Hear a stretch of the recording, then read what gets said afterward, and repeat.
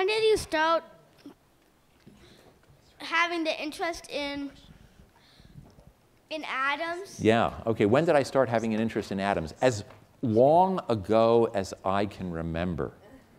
I remember being interested in atoms when I was 5 years old. And I remember deciding that I wanted to be a physicist when I was about 10 years old. So a long, long time ago. But you know what?